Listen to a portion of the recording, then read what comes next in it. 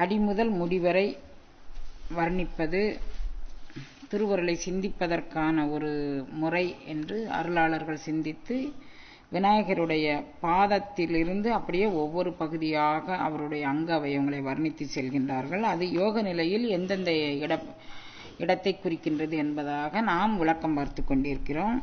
வேலமுகம்ங்கிறது பிரணவத்தினுடைய உட்கோடு.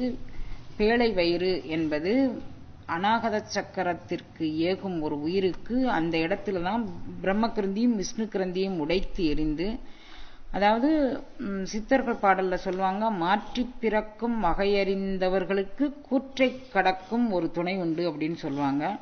மாற்றி பிடிக்கும் வகையை நம்ம தெரிஞ்சுக்கிற கூடிய இடம் அந்த பேழை வயிறு அப்படிங்கக்கூடிய இடங்கிறதுனால அதை மிக சிறப்பித்து சொன்னார். பேழைங்கிறது ஒரு பெட்டி அப்படின்னு சொல்லி ஒரு பொருள் வரும். பெட்டினா திறப்பு பூட்டு உள்ள இடம். ஒரு பெட்டியை சும்மா யாரும் வச்சிருக்க மாட்டாங்க, அதுக்கு ஒரு பூட்டு வச்சிருப்பாங்க, அதை திறந்து அதில் பொக்கிஷங்கள் இதெல்லாம் எடுத்து வைப்பாங்க. அது மாதிரி பேழை வயிறுக்குள்ள என்ன வைக்கிறோம் அப்படின்னு சொல்லி கேட்டிங்கன்னா, பேழை வயிறுக்குள்ளதான் பிரம்ம கிரந்தி உற்பத்தி ஸ்தானத்துக்கான ஆற்றலும் விஷ்ணு கிரந்தியை காப்பதற்காக நாம் சொத்து சேர்த்து வைப்பதற்கான ஒரு நிலைப்பாடும் அங்கே உள்ளது. அப்படிங்கிறதுனால அதையும் கடந்து இந்த இரண்டு கிரந்திகளையும் முடிச்சுக்களையும் கடந்து போகக்கூடிய இடம் அப்படின்னு அவர் சொன்னாரு. அதுக்கப்புறம் வேலமுகம் அப்படிங்கிறது ஓங்காரத்தினுடைய துனியாக வச்சிருக்கிறாங்க. எல்லா அருளாளர்களும் ஓங்காரத்தின் உட்பொருளை ஐயன் என கருளியவார் ஆர்வருவார் அச்சோவே அப்படிங்கிறாரு. ஓங்காரம்தான் நாம் பெறக்கூடிய ஒரு ஸ்தானம். அந்த ஓங்காரத்தினுடைய இதை குருநாதர் அருளி செய்து இந்த உயிர் எவ்வாறு கடைத்தேற வேண்டும் என்று என்னையும் ஒரு வார்த்தையுள் படுத்தாய் அப்படின்னு அந்த ஓங்காரத்தினுடைய உட்பொருளாக வெறும் ஓங்கக்கூடிய தொனி அல்ல, அதை பிரணவத்தோடு சேர்ந்து ஹம்ச மந்திரம் அப்படின்னு சொல்லுவாங்க. அந்த பிரணவ மந்திரத்தோடு இணைத்து அந்த ஓங்கார துணியை நாம் கொண்டு வர வேண்டும் அப்படிங்கிறதுனால வேலமுகமும் விலங்கு செந்தூரமும் அப்படி ஓங்கார துணியோடு கொண்டு வந்தால் என்ன கிடைக்கும் அப்படின்னா, நவமாய செஞ்சுடர் நல்குதலும் நாம் ஒளிந்து சிவமானவா பாடி தெள்ளேனம் கொட்டோமோன்னு சிவமாம் தன்மை நமக்கு கிடைக்கும். அப்படிங்கிறத வேலமுகமும் விலங்கு செந்தூரமும் அஞ்சுகரமும் அங்குசபாசமும், அந்த 5 கரத்திற்கான விளக்கம் அங்குசபாசத்திற்கான விளக்கம் எல்லாம் நம்ம நேற்றைக்கு பார்த்தோம். நெஞ்சில் குடிகொண்ட நீலமேனி. அப்ப இறை ஆற்றலை நாம் எங்கு பெற்றுக்கொள்ள வேண்டும்னா நம்ம இதய ஆற்றலிலிருந்து அதற்கு மேலான நிலை வரைக்கும் போய் நம்ம பெற வேண்டும் என்பதை குறிப்பால் உணர்த்தி நெஞ்சில் குடிகொண்ட நீலமேனி அப்படின்னாரு. 4 வாய் 4 போயும் யோக நிலையில் பல்லிற்கும் கடைவாய்க்கும் இடையில் பெறக்கூடிய ஒரு அருள் ஸ்தானம். இதுதான் கீழ்நிலை தத்துவங்களை செயல் இழக்கச் செய்து மேலான அனுபவத்திற்கு அழைத்து செல்லும் ஒரு அனுபவம். முதல்ல பிரம்ம கிரந்தி விஷ்ணு கிரந்தி உடைக்கிற இடத்தை பற்றி சொன்னாரு. இதற்கு அடுத்து விசித்தி சக்கரத்திற்கு கீழ் தொழில்படாமல் அதற்கு மேல் தொழில்படக்கூடிய நிலைகளை பற்றி சொல்றாரு. அதனால நெஞ்சில் குடிகொண்ட இந்த அநாகத சக்கரத்தில் குடிகொண்ட ஒளியை நாம் மீண்டும் மிக ஆழமாக சிந்தித்தோமானால் 4 வாய் தொங்குகின்ற வாய் 4 புயம் 3 கண் மும்மதச்சுவடு. 3 கண் எந்த இடத்துல மதச்சுவடு இருக்குன்னா இந்த யானைக்கான மதச்சுவடு அல்ல நாம் சொல்லக்கூடியது. ஒவ்வொரு அருள் அனுபவம் பெறக்கூடியவர்கள் ஆணவமாதி மலங்கள் நீங்கினால், ஆணவமலம் மாயாமலம் கண்மமலம் 3 மலங்களும் நீங்கப்பட்ட உயிர்களுக்கு 3 கண்ணாக எவை தொழில்படும் அப்படிங்கிறத சொல்லும்போது, வலது கண் சூரியகலையினுடைய அமைப்பாக தொழில்படும், இடது கண் சந்திரகலையினுடைய அமைப்பாக தொடர்படும், நெற்றிக்கண் பீனியல் சுரப்பியும் பிட்யூட்ரி சுரப்பியும் மோதுவிக்கக்கூடிய இடத்தில் நின்று தொழில்பட்டு இந்த உலகியல் அறிவு வலது கண் மூலமாக பெறக்கூடியது உலகியல் அறிவு, இடது கண் மூலமாக பெறக்கூடியது அருளியல் அறிவு. இப்ப பீனியல் சுரப்பியும் பிட்யூட்ரி சுரப்பியும் மோதிக்கொள்வதன் மூலமாக அந்த மோதுதல் எப்போது ஏற்படும் அப்படின்னா, நம்மளுடைய ஒவ்வொரு சக்கரங்களும் அசையக்கூடிய மந்திரங்களை தெரிந்து கொண்டு அந்த மந்திர ஆற்றல் மூலமாக நாம் நமது நிலைப்பாடை விளக்கமாக வைத்துக் கொண்டோமானால் இந்த மோதுவித்தல் மூலமாக இது நமக்கு நடக்கும் அப்படின்னு அவர் சொல்றாரு. அப்ப 3 கண்ணும் ஒரு சுவடு பதிக்கும் நம்மகிட்ட. அறிவினால் தொழில்படக்கூடிய கண் ஒன்று, அருளினால் தொழில்படக்கூடிய கண் ஒன்று. அறிவுக்களில் அறிவுக்கண் சூரியகலையில் பெறக்கூடியது, அருள்கண் சந்திரகலையில் பெறக்கூடியது. இவை இரண்டையும் தாண்டி உணர்வு கண் அப்படின்னு ஒரு கண் இருக்கு. எண்ணென்ப ஏனை எழுத்தன்ப இவை இரண்டும் கண்ணென்ப வாழும் உயிர்க்கு அப்படிம்பார் வள்ளுவர். எண்ணும் எழுத்தும் கண்ணனத்தகும். எண் எது எழுத்து எது அப்படின்னா சூரியகலையும் சந்திரகலையும் மூலமாக நாம் பெறக்கூடிய அருள் அனுபவம் தான் எண்ணும் எழுத்துமாக இருக்கும். அவைதான் கண்ணெனத்தகும். எண்ணும் எழுத்தும் கண் எனத்தகும். வேற கண் படைச்சவங்கெல்லாம் கண் படைச்சதே கிடையாது அப்படின்னு சொல்லி எல்லா அருளாளர்களும் அதை பதிவு பண்ணியிருக்கிறாங்க. இதெல்லாம் கண்மலர் இழந்து அப்பினான் அப்படின்னு சொல்லி சொல்றாங்க. உங்களுக்கு ஏற்கனவே இந்த கதைகள்லாம் நிறைய சொல்லியிருக்கிறேன். கண்ணப்ப நாயனார் கண்ணடைந்த அப்பின கதை. கண்ணா இந்த அருளாற்றலை இந்த இடத்திற்குள் நாம் கொண்டுட்டு வந்து இரண்டு கலைகளும் உலகியல் அறிவும் அருளியல் அறிவும் மோதுவிக்கக்கூடிய நிலையில் உணர்வு அறிவு பெற்று அந்த உணர்வு அறிவு பேரண்ட நாயகனோடு ஒன்றக்கூடியதை மூன்று கண்ணும் மும்மதச் சுவடு அப்படிங்கிறார். இந்த அருளியல் அறிவு உலகியல் அறிவு உணர்வு பற்றிய அறிவு இவை பெறக்கூடிய இடங்களை குறிப்பால் உணர்த்தி இது மும்மதச் சுவடு அப்படிங்கிறாங்க. இந்த நான் யோக சாதனையில் சொல்றேன். இவங்க யோக சாதனை பயிலக்கூடியவர்களுக்கு குருநாதர் இரண்டு கண்ணிலும் ஒரு மலரை எடுத்து தொட்டு விடுவார். சூரியகலையும் சந்திரகலையும் தொடங்கப்படக்கூடிய அருள் அனுபவத்திற்காக வேண்டி அந்த மலரை எடுத்து நீர்ல தோச்சிட்டு இந்த கண்ணில் வைப்பாங்க. ஏன்னா இந்த கண்ணில் இருந்து ஒழுகக்கூடிய நீர் இரண்டு கண்ணிலும் இருந்து ஒழுகக்கூடிய நீர் ஒரு புனிதமான நீர். இப்ப நீங்க சாதாரணமாக இரண்டு கண்ணிலும் என்ன நீர்மா வரும் அப்படின்னு கேட்டீங்கன்னா ஒரு விஞ்ஞானபூர்வமான ஒரு கருத்து உங்களுக்கு சொல்றேன். குளுக்கோமா அப்படின்னு ஒரு நோய் இருக்கு. அது கண்ணில் அழுத்தம். இப்ப நம்ம உடம்புல ரத்த அழுத்தம்னா பிளட் பிரஷர் அப்படின்னு சொல்லுவாங்க ஆங்கிலத்துல. அது ரத்த அழுத்தம் கூடியதாக இருக்கும் குறைந்ததாக இருக்கும். இது உடலில் பெறக்கூடிய ஒரு கவலை.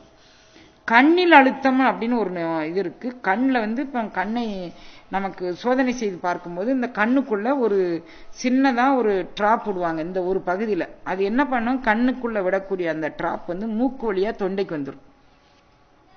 அது மாதிரி வருவதற்கு இடையூறாக இந்த கண்ணு ரெண்டு கண்ணிலையும் இரண்டு சுரப்பிகள் சுரக்கும். அந்த சுரப்பிகள் தடையீடுபடும் போது கண்ணில் இருக்கக்கூடிய மற்ற நியூரான்ஸ் அந்த ஒரு மிக நுண்ணுணர்வாகிய நரம்பு இழைகள் கண்ணுக்குள்ள பறந்து போகுது. அது எத்தனையோ லட்சம் நியூரான்கள் இணைந்துதான் மூளைக்கு போகுது. அதுல இவைகள் சில. அந்த நியூரான்கள்ல நீங்க கண்ணுல அப்படி டிராப்ஸ் விட்டீங்கன்னா அது வெளியே உள்ள வரலன்னு வச்சுக்கோங்களேன். மருத்துவ ரீதியாக கண்ணில் ஏதோ ஒரு குறை இருக்கிறதுன்னு கண்டுபிடிச்சு அதுக்கப்புறம் குளுக்கமா இருக்கானா அதுக்கு ஒரு செக்கப் இருக்கு, அது பண்ணுவாங்க. குளுக்கமா இல்லை அப்படின்னா வேறு ஏதோ ஒரு அடைப்பு இந்த கண்ணுக்குள்ள இருக்கிற நம்ம இந்த பக்கம் கண்ணுக்குள்ள நீர் விட்டோம்னா அது மூக்கு வழியாக தொண்டைக்கு வராமல் இருப்பதற்கு ஏதோ கண்ணில் ஒரு அடைப்பு இருக்கின்றது. அந்த அடைப்பு முதல்ல கண்டுபிடிக்கப்பட்டதுன்னா அந்த குளுக்கோமா முற்றி போகாமல் கண் பறிபோகாமல் பார்த்துக்கலாம். அந்த அடைப்பு இருக்கும்போது சிலருக்கு வலி ஏற்படும். மருத்துவ ரீதியாக நான் உங்களுக்கு ஒரு கருத்து சொல்றேன். சிலருக்கு வலி ஏற்படும், சிலருக்கு வலியே ஏற்படாது. அப்ப வலியே ஏற்படாம அந்த கண்ணில் அடைப்பு ஏற்பட்டதுனால் அது ஒரு முற்றிய நிலைக்கு போகும்போது அந்த முற்றிய நிலையில் கண் பார்வை பாதிக்கப்படும். அந்த கண்ணழுத்த நோயினால் கண் பார்வை பாதிக்கப்படுவதற்கான ஏதுக்கள் நிறைய உண்டு. அப்ப கண் பார்வை பாதிக்கப்படக்கூடிய ஒரு காலகட்டத்தில் கண் அழுத்தமான அந்த நோய் பாதிக்கப்படக்கூடிய ஒரு காலகட்டத்தில் நாம இந்த கண்ணுக்கு இடையீடு இல்லாமல் சொட்டு மருந்து மருத்துவ ஆய்வு மூலமாக கண்டுபிடிக்கப்பட்ட ஒரு சொட்டு மருந்துகளை ஒரு நாளைக்கு 4 முறை 5 முறை இடையீடு இல்லாமல் விட்டால் அதுல பிரச்சனையே இல்லாமல் நம்ம வாழ்நாள் எவ்வளவு காலம் உண்டோ அவ்வளவு காலம் ஓட்டிட்டு போயிடலாம். அப்படி கண் மருந்துகளை நாம ஒரு 3 மாதத்துக்கு ஒரு முறைனாலும் கண் மருத்துவர்கிட்ட போய் நம்ம அதை சோதனை செஞ்சு பார்க்கணும். இவைகள் புறத்தில் இருந்து வரக்கூடிய சொட்டுக்கள் மூக்கு வழியாக தொண்டைக்குள் வருகின்றது. இது ஒரு நோய் தாக்கத்தில் ஏற்படக்கூடிய அடைப்பு காரணமாக கண்ணில் சுரக்கக்கூடிய திரவங்கள் தேங்கி அதனுடைய பிரஷர் அதாவது அழுத்தம் வித்தியாசப்பட்டு ஒரு கண்ணில் சுரக்கக்கூடிய சுரப்புக்கும் அடுத்த கண்ணில் சுரக்கக்கூடிய சுரப்புக்கும் இரண்டு கண்ணிலுமே சுரக்கக்கூடிய சுரப்புக்கும் லென்ஸ் அதுக்கும் விழிப்படலத்துக்கும் இடையில் ஏற்படக்கூடிய அடைப்புகள்னால நமக்கு கண் பார்வை பாதிக்கப்படும். வெயில்ல போயிட்டு இருந்தா நமக்கு தலை சுற்று ஏற்படும். இப்படி அதுல ஒரு சச்சனை அதை விட்டுருங்க. உங்களுக்கு என்ன சொல்றேன்னா இந்த கருவிழியில் ஏற்படக்கூடிய அடைப்புகள் நம்மளுடைய கண்ணில ஒரு அழுத்தத்தை ஏற்படுத்தி நம்மளுடைய பார்வையை குறைக்கின்றது. கருத்து வெளியில் ஏற்படக்கூடிய ஒரு அழுத்தம் இருக்குதே இதே கண் பார்வையில் அந்த அழுத்தத்தின் மூலமாக இவர் நேரானவர் இவர் தவறானவர்ங்கக்கூடிய ஒரு தவறுதலான கான்செப்டை நம்ம கொண்டு வந்துருவோம். ஒரு தவறுதலான ஒரு முடிவை கொண்டு வந்துவிடுவோம். யார் நல்லவங்க கெட்டவங்கன்னு நமக்கு இந்த கருத்து வெளியில் மறைப்பு இருக்கு வரைக்கும் நமக்கு தெரியவே செய்யாது. அப்ப அந்த கருத்து விழிமறைப்பை தவிர்ப்பதற்கு நம்ம என்ன செய்யணும்? இந்த பயிற்சிகள் மூலமாக நம்மை செம்மைப்படுத்தி கொண்டோமானால் நம்மளுடைய மனம், புத்தி, சித்தம், அந்த கரணம் இவைகள் எல்லாம் தூய்மையாகும். இவைகள் தூய்மையாக நம்மளுடைய சித்தம் தெளிவாகும். அப்ப நம்ம செய்தன எல்லாம் தவமாயிரும். இப்ப இந்த சாதாரண குளுக்கோமாவை நீங்க நினைச்சு பாருங்க. ஒரு அழுத்தம் அதிகமானா நம்மளுடைய மன அழுத்தத்திற்கு வெகுளி, வேட்கை நோய் தான் காரணம்னு நம்ம தினப்படி நம்ம பார்த்துக்கிட்டுருவோம். இந்த அழுத்தங்கள் எல்லாம் திறக்கப்பட்ட போது இதில் அருள் அனுபவங்கள் நிலை பெற்று இருப்பதற்கான சுவடுகளை பதிப்பதை 3 கண்ணும் மும்மதச் சுவடுனார். இதில் இருந்து சாதாரண சுரப்பு சுரப்பதல்ல, அருட்சுரப்பு. அறிவுங்கிறது சுத்தறிவே சிவம். அறிவுக்கனல் அப்படின்னு சொல்லுவாங்க. அந்த அறிவுக்கனல் ஒரு கண்ணிலையும் அருட்கனல் ஒரு கண்ணிலையும், இவை இரண்டும் சேர்ந்து உணர்வுக்கண் ஒரு கண்ணிலையும் பெறக்கூடிய அருள் அனுபவத்தின் மூலமாக வியன்கங்கக்கூடிய அந்த அமுதை பாய்ச்சி திருக்கண்ணில் நாம பெறக்கூடிய அருள் அனுபவத்தை தான் எல்லாரும் இவர் கண்ணிடந்து அப்பினான் அப்படின்னு சொன்னா, இந்த சாதாரண புறக்கண் புறமலர் அல்ல இது. அவன் இடந்து அப்பினது இந்த மலமாசுகள் மனமாசுகள் அத்தனை குற்றத்தையும் கண்ணில் தேக்கி இருக்கக்கூடிய அந்த அசுத்தங்கள் அனைத்தையும் இடந்து அப்பி நாளாரில் கண்ணிடந்து அப்பவல்லே நல்லேன். 6 நாள் அன்பு. அது மாதிரி ஒரு தீவிரமான அன்பு கிடையாது உலகத்துல. கண்ணப்ப நாயனார பாடாத ஆட்களே கிடையாது. வடநாடுல தென்னாடு வரைக்கும் அவ்வளவு பவித்திரமாக எல்லாரும் பாடியிருக்கிறாங்கன்னா அவருடைய நிலைப்பாடு எவ்வளவு இருக்கும் நீங்க நினைச்சு பாருங்க. மயூரசேனன் அப்படின்னு ஒரு அரசன் இருந்தான். அவன் மிகச்சிறந்த பக்தர். மகாவிஷ்ணு மேல தன் உயிரையே வச்சிருந்தான். அவனுக்கு ஒரு பையன். இவன் எல்லா பஞ்சபாண்டவர்கள் 5 பேர்ல அர்ஜுனனுக்கு தான் கிருஷ்ணனுக்கு மிகவும் வேண்டப்பட்டவன், தனக்கு மிக நெருக்கமானவன் கிருஷ்ணன்கிறத எல்லார் முன்னாலையும் பெருமையா சொல்லிட்டு இருந்தான். ஒரு நாள் மகாவிஷ்ணுவுக்கு யாரானாலும் எதுல கலப்படனாலும் பண்ணலாம், பக்தியில கலப்படம் பண்ணக்கூடாது, அது வேற. பக்தியில் கலப்படம் பண்ணாத பக்தியை நம்ம வச்சுக்கிட்டனாலும் என்ன மாதிரி பக்தி உள்ளவ யார் இருக்கான்னு நினைக்கிறது மிகப்பெரிய தவறு, அது வேற. அப்புறம் இறைவனுக்கு நான் மட்டுமே நெருக்கமானவன் நினைக்கிறது மிகப்பெரிய தப்பு. இந்த குழந்தைகிட்ட இந்த தவறு இருக்கக்கூடாதுன்னு இறைவன் நினைக்கிறான். அதை நேருக்கு நேர் சொல்லி அவனுடைய மனது கூட புண்படக்கூடாது. இறைவனை இப்படி நினைச்சான்னா நாம எவ்வளவு நினைக்கணும் நீங்க நினைச்சு பாருங்க. எந்த வினைப்பதிவும் பற்றாத இறைவனே ஒருத்தர் மனநோகும்படிமா நம்ம இப்படி நடக்கக்கூடாதுன்னு நினைச்சான்னா நாம் எவ்வாறு நடக்க வேண்டும்னு நீங்க நினைச்சு பார்த்துக்கோங்க. அப்ப மயூரசேனன் அரசவையில இருக்கிறான். அவனுடைய குழந்தை எல்லாரும் அரசவையில இருக்கிறாங்க. ஸ்ரீகிருஷ்ணனும் அர்ஜுனனும் மாறாங்க அரசவைக்கு. அர்ஜுனன் கேட்கிறான், கண்ணா நம்ம இப்ப எங்க போறோம் அப்படின்னு கேட்கிறான். மயூரசேனன் நீண்ட நாள் என் வரவை எதிர்பார்த்துக்கிட்டு இருக்கான் தம்பி, நான் அதனால நம்ம போய் அவனை போய் பார்த்துட்டு ஒரு நலம் விசாரிச்சுட்டு ஒரு குசலம் விசாரிச்சுட்டு நம்ம அதுக்கப்புறம் வரலாமேன்னு போறேன். சரின்னு 2 பேரும் அவைக்குள்ள நுழைஞ்சாங்க. அவைக்குள்ள நுழைஞ்ச உடனே மயூரசேனன் மிகச்சிறந்த பக்தன். இறைவனை நேர்ல பார்த்த உடனே அவனுக்கு தலகால் புரியவில்லை, என்ன நடக்குன்னே தெரியல. இறைவனுக்கு என்ன செய்யறோன்னு தெரியாம அன்பு செய்யக்கூடிய அருளடியவர்கள் காலங்காலமாக இருந்திருக்கிறார். விதுரர் வீட்டுக்குள்ள ஸ்ரீகிருஷ்ணன் போன உடனே விதுரருடைய மனைவி ஒரு வாழைப்பழம் இருந்ததுதான், அதை உரிச்சு வாழைப்பழத்தை தூர போட்டுட்டு தொலிய ஸ்ரீகிருஷ்ணனுக்கு ஊட்டி விட்டாலாம். உடனே இது ஒரு புதிய சுவையாக இருக்கிறது, நான் சிறு குழந்தைகளை வாழைப்பழத்தை சாப்பிடுறதுக்கு முன்னால தொலியை சாப்பிட்டுட்டு தான் நான் வாழைப்பழத்தை சாப்பிடுவேன்னு அவர் சொன்னாராம். எதற்காக வேண்டினா பக்தி ஒரு மெய்மறந்த நிலைக்கு கொண்டுட்டு போங்க. நாம் என்ன செய்கின்றோம் என்று தெரியாத நிலைக்கு. நான் இந்த விதமாக முதல்ல நான் என்ன பூஜை பண்ணுவேன், நான் ஆகம விதிப்படி பூஜை பண்ணுகின்றேன். முதல்ல சந்தன அபிஷேகம், பால் அபிஷேகம், பன்னீர் அபிஷேகம். அப்ப என்னுடைய அறிவு தொழில் படுகின்றது, என்னுடைய உணர்வு தொழில் படவில்லை. இதுக்கு அடுத்து இது பண்ணுனா இது கிடைக்கும், இதுக்கு அடுத்து இது பண்ணா இது கிடைக்கும் அப்படின்னு நினைச்சுக்கிட்டு நான் படித்த பாடத்தை நினைவில் கொண்டு செய்யக்கூடிய பக்தியா இருக்கிறதுனால அவர் சிவாச்சாரியாருக்கு அதை சொல்லி கொடுக்காம இந்த அன்பு பூர்வமான பக்தியை பற்றி சொல்லி கொடுக்கணும்னு நினைச்ச பரம்பொருள் கண்ணப்ப நாயனார் எவ்வளவு உணர்வுபூர்வமாக பக்தி பண்றாருன்னு பாருன்னு சொல்லி கொடுத்தாரு. ஆகம விதிப்படி பண்ற பூஜையை யாருனாலும் ஒரு வகுப்பெடுத்து பண்ணிக்கலாம் அப்படிங்கிறதுனால. இப்ப மயூரசேனன் என்ன விதமான இவருக்கு பக்தி பண்றாங்கத இவர் ஸ்ரீகிருஷ்ணன் அபிமன்யு அர்ஜுனனுக்கு காட்டிக்கணும்னு நினைச்சான். அர்ஜுனனும் ஸ்ரீகிருஷ்ணனும் உள்ள போனோடனே அவருக்கு என்ன பண்ணன்னு தெரியல, தலைகால் புரியாம குதிக்கிறார். கண்ணா வரவேணும் வரவேணும் வரவேணும், என்னுடைய சிறுகுடியில நோக்கி நீ வந்துட்டியா? இதே இது விதுரர் சொல்றாரு, பன்னகாதி பப்பாயலோ பச்சையாலிலையோ, என் வீடு என்ன மாதவம் செய்தது இச்சிறு குடிசில். நான் ஆலலை மேல நீ மிதந்து வந்த கிருஷ்ணனே, நீ வந்து பன்னகாதி பப்பாயில் அனந்தசயனத்தில் வந்து உனக்கு இவன் வந்து வீற்றிருக்கிறான், அந்த அனந்தசயனத்திற்கு வீற்றிருக்கக்கூடியதா நீ என் வீடை நினைச்சியா? பச்சை ஆளிலையில் கடல்ல மிதக்கிற மாதிரி நினைச்சியா? நான் என்ன செஞ்சுட்டேன்னு நீ என் வீட்டுக்கு இப்படி வந்துட்ட? உன்னுடைய திருவடி பெற இந்த குடிசல் என்ன மாதவம் செய்தது அப்படின்னு அவர் கேட்கிறார். அது மாதிரி அன்பர்கள் வந்து தன்னுடைய குருநாதரோ தன்னுடைய இஷ்ட தெய்வமோ தன் முன்னால் காட்சி வச்சா அவங்க என்ன செய்யறதுன்னு தெரியாம அது மெய்ப்பாடு அப்படின்னு சொல்லுவாங்க. அப்படி ஆடுறாரு, பாடுறாரு, குதிக்கிறாரு. உடனே சுவாமி வந்து நீங்க என்னுடைய இதுல இருக்கணும் அப்படி சொன்னார். பரவாயில்ல, நீங்க அதுல இருங்க, நான் எனக்கு உண்டான ஆசனத்துல இருக்கிறேன்னு அவருக்கு உண்டான ஆசனத்துல உட்கார்ந்தோடனே, அடியேனிடமிருந்து ஏதாவது பெற்றுக்கொள்ள வேண்டும், எனக்கு அப்பதான் ஆத்ம திருப்தி ஏற்படும், நான் என்ன தரணும் அப்படின்னு. ஒரே பையன், அவன் அரசுரிமைக்குரியவன், அவனுடைய உடல்ல ஒரு பகுதி எனக்கு வேணும்னு கேட்டார். அப்படி வேணும்னு கேட்கும்போது தந்தை பிடிக்க தாய் அறியன்னு சிறுத்தொண்டர் புராணத்தில் கேட்குறாரு. இவர் என்ன சொல்றாரு, நான் இந்த பையனுடைய ஒரு பகுதியை கேட்கும்போது அந்த பையனும் கண்கலங்கக்கூடாது, நீனும் கண்கலங்கக்கூடாது, மனைவியும் கண்கலங்கக்கூடாது, அப்படியே சரி பாதியா வெட்டி நீ எனக்கு கொடுத்துடணும் அப்படின்னு சொன்னார். அதனால என்ன, ஒன்றும் பிரச்சனை இல்லை அப்படின்னு சொன்னான். அவன் மகனை கூட்டு கேட்டார், உனக்கு என்ன பிரச்சனையாப்பா? என்ன மாதவம் செய்தது இச்சிறு குடிசல் உங்களுடைய காலடியில் விழுதுக்கு, என்ன பக்தி பாருங்க.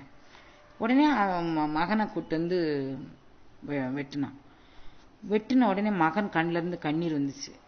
உடனே அவன் அழுதுட்டான், நான் ஏற்றுக்கொள்ள மாட்டேன் சுவாமி, நான் வந்து அழலை, என்னுடைய உயிர் போகின்றதே, என்னுடைய உடல் போகின்றதே, என்னுடைய சுதந்திரம் போகின்றதே, என்னுடைய போக போக்கியங்கள் போகின்றதே என்று நான் ஒருபோதும் அழவில்லை. இந்த உடம்பு அன்னை வயிற்றில் பிறந்தபோது பவித்திரமானதாகவும் மேலானதாகவும் கருதினேன். எனக்கு நினைவு தொடங்கிய நாள் முதலாக நான் ஸ்ரீகிருஷ்ணனுடைய ஒரு தொண்டன் அப்படின்னு நான் என்னை வளர்த்து வந்தேன். ஒரு பகுதி செய்த புண்ணியம் இன்னொரு பகுதி செய்யலை பார்த்தீங்களா?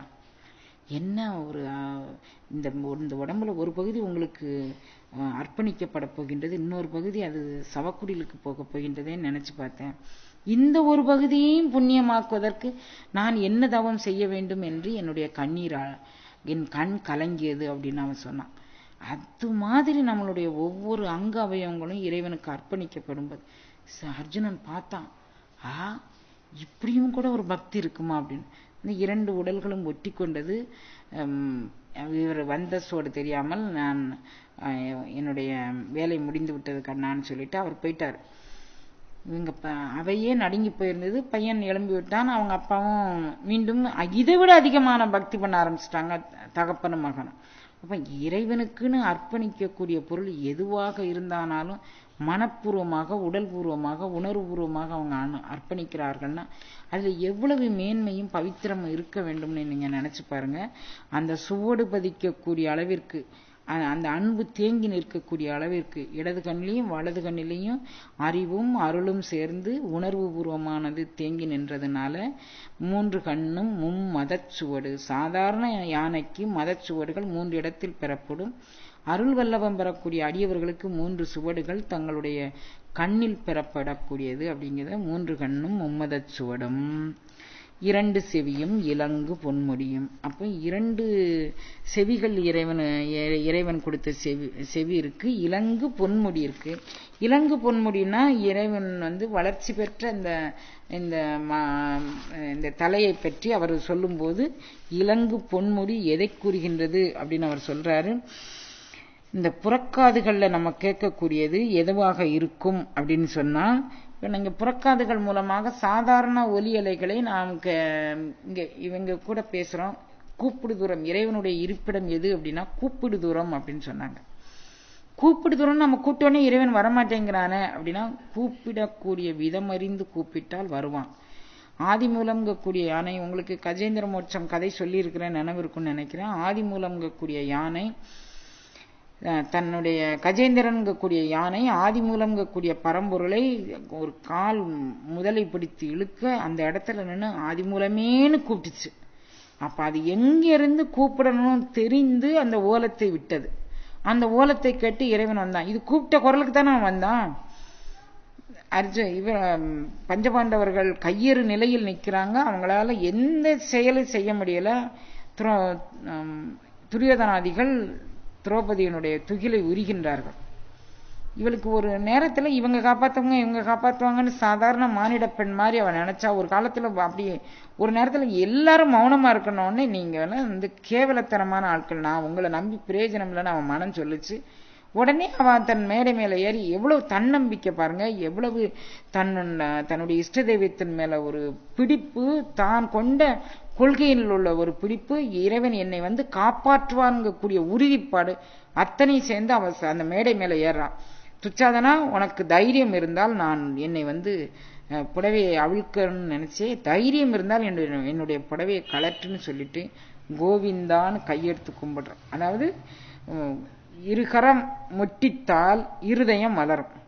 அப்ப முட்டித்து அவள் நின்று அவள் எப்படி கூடம் கொடுத்தாலும் உடனே ஸ்ரீகிருஷ்ணன் வந்தார்ல, அப்ப கூப்பிடு தூரம் தான் இறைவனுடைய இருப்பிடம். இந்த ரெண்டு நிலையும் வச்சுக்கோங்க. இறைவன் கூட்ட உடனே ஆதி மூலமேனு கூட்ட உடனே வந்தான், இவ கூட்ட உடனே வந்தான். அப்ப எல்லாரும் கூட்டா வருவான், இவங்க மட்டும் என்ன அவங்களுக்கு லஞ்ச லாவண்யமா கொடுத்து வச்சிருக்கிறாங்க, ஆண்டவன் அதெல்லாம் வாங்கிக்கக்கூடிய அளவுக்கு உண்டான ஆளா? அப்படி இல்லை. நாம் எவ்வாறு கூப்பிட வேண்டுமோ அவ்வாறு கூப்பிட்டால் வருவான். அப்ப இரண்டு செவியும் கண்ணின்றி காணலும் காதின்றி கேட்டலுமான யோக நிலை நின்று புற சத்தங்களை கேட்காமல் புற ஒலிகளை கேட்காமல் அக ஒலிக்காக வேண்டி இரவு பகல் ஏசற்று நின்னக்கூடிய நிலை இருந்தால் நாம் அந்த அக ஒலியை கேட்கலாம். அதற்கு பெரிய காது ஒரு ஓமையாக காட்டப்பட்டது. அந்த ஓங்கார துனியே காது வடிவத்தில் காட்டப்பட்டு, அந்த ஓங்கார துனிக்குள்ள நீங்க வந்து புற ஒலிகள் புகாத வண்ணம் அகவொலியை நோக்கி நீங்கள் இறைதேர் கொக்கொத்து இரவு பகல் நின்றீர்களே, ஆனால் அந்த அகவொலியை கேட்கலாம் அப்படிங்கிறதுக்காக வேண்டி இரண்டு செவியும் அப்படின்னு சொன்னாரு. அப்புறம் இந்த அகவொலி நாத பிரம்ம துனி அப்படின்னு அதுக்கு பேரு. நாத பிரம்ம கலாநிதி நமோ நமோ அப்படிம்பாரு அருணகிரிநாதர். ஓவாத சத்தத்து ஒலியே போற்றி அப்படிங்கிறாரு. அப்போ ஓவாத சத்தத்தின் ஒலியாக இருந்து புறக்க ஒலிகளை கேட்க ஒட்டாமல் அக ஒலியை கேட்க வைக்கக்கூடிய மிகப்பெரிய நாத தத்துவத்தை விளக்கக்கூடியதாக காது இருக்குது. அப்படின்னா நீங்க இந்த காதை பற்றி நான் நேற்றே சொன்னேன். காதை நீங்கள் பொத்தி கொண்டு நீங்க கொஞ்ச நேரம் கண்ணை மூடினீங்கன்னா இன்னும் ஒரு சத்தம் கேட்கும், புற ஒலிகள் அதுக்குள்ள போகாது. அதுக்கப்புறம் நீங்க இதையே பயிற்சியாக கொண்டு உங்களுக்கு ஒரு எருவாயும் கருவாயும் மூடிக்கொண்டு காதையும் மூடிக்கொண்டு உங்களுடைய சுவாச பிரசுவாசங்களை விட்டீங்கன்னா, இதை பயிற்சி பண்ணிட்டு வந்து இவங்க கேட்டாங்க, எருவாயும் கருவாயும் மூடிக்கொண்டு சுவாசம் விடும்போதோ அல்லது சுவாசம் உள்ளிழுக்கும் போதோ எருவாய் கருவாய் தன்னாலே அவைகள் வந்து இயல்பாக செயல்படுதா மாதிரி தான் இருக்கு, எங்களால் அதை அடைக்க முடியவில்லை அப்படிங்கிறாங்க. 9 வாயில் ஒரு மந்திரத்தால் 5 கதவை அடைப்பதும் காட்டு. நீங்க எவ்வளவு பெரிய பயிற்சியாளராக இருந்தால் ஒரே வார்த்தையில் அவங்களுக்கு அடைப்பதை காட்டியிருப்பாங்க. உங்களுக்கு இப்படி ஒரு பயிற்சி இருக்குன்னு தெரிஞ்சுக்கிறதே நமக்கு செய்த பூர்வ புண்ணிய விசேஷம் இல்லையா?